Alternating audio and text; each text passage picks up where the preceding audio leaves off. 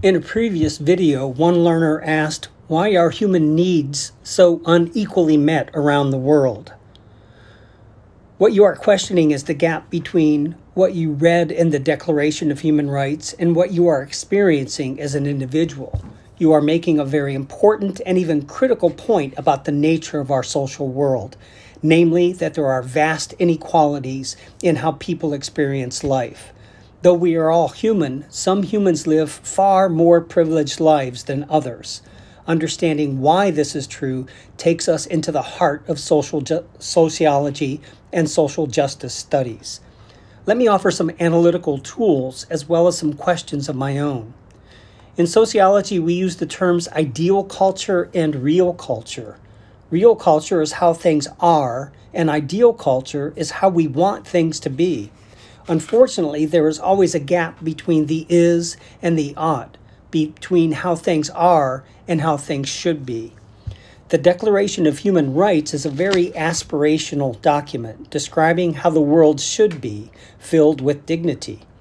The hope was that these humanitarian principles would be adopted and embraced by nations around the world. The fact that they were not fully adopted in far too many places in the world is an absolute and sad social fact. Living conditions for peoples in refugee camps, for example, in terms of basic human rights like the provision of education, health care, proper food and shelter, and so on, is very far from where it should be. The gap between the real culture and ideal culture is vast.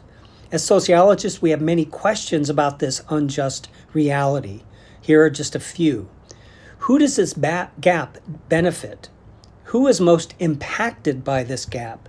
And what are the social forces that created this gap? What we know is that all through history, there are many privileging forces that impact people's lives. Among these are racism, classism, sexism, colonialism, and more. These forces creating privilege for a few and oppression for most have driven the gap between the ideal culture, what is stated in the Universal Declaration of Human Rights, and the real culture, what is actually happening all over the world, especially in certain areas of sub-Saharan Africa, Southeast Asia, and even within my own country, the United States.